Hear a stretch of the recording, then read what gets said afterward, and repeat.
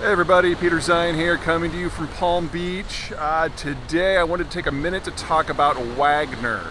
Now, Wagner is the Russian paramilitary group that is controlled by a guy named Prigozhin, and it has served the Russians in any number of ways in doing military things that they would rather not be officially associated with. And that has been the appeal from the Russian government's point of view, that this is not a state company, this is not a branch of the military.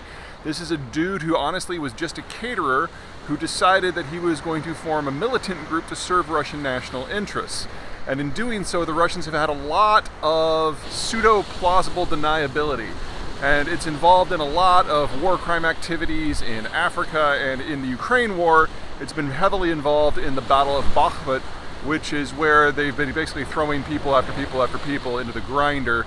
A minimum of 10,000 deaths there, perhaps as many as 30 or 40,000, just obscene numbers of casualties. Now, the Russians have used things like Wagner, starting in the last Ukraine war. In 2014, they said that Wagner, because it is not a Russian government, was actually acting on the interests of the local Russians in eastern Ukraine, and therefore they were part of a rebellion against Ukraine as opposed to some sort of imperialistic war.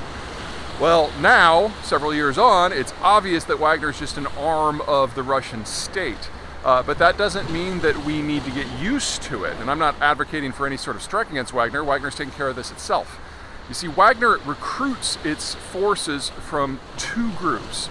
The first are former military officers in Russia.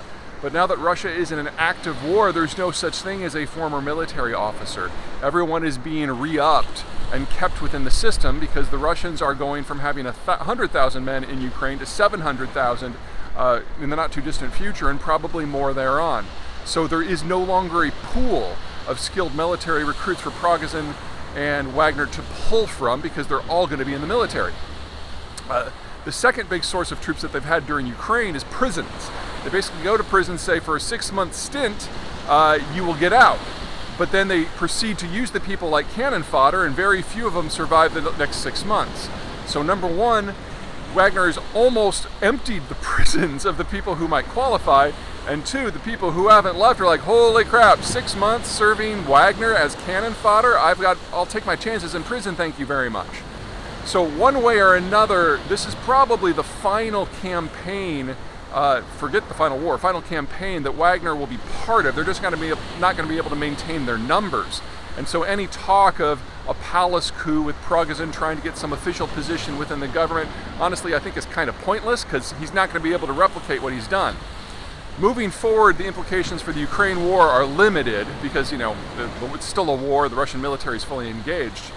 But elsewhere in the world, the implications are significant because the Kremlin has been using Wagner to send forces to do unsavory things and generate influence all around the world, most notably in Africa.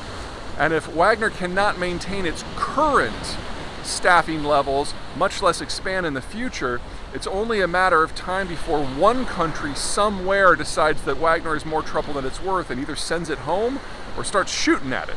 And when that happens, we'll have a cascade of effects around the world as basically Wagner gets rolled up because they no longer have any recruitment capacity. They no longer have staff in reserve. They can't surge anywhere, and they're not an official arm of the Russian government, so they can be cleared out with minimal diplomatic fallout. So, it's been fun while it's lasted, but this is Wagner's last year. Until next time.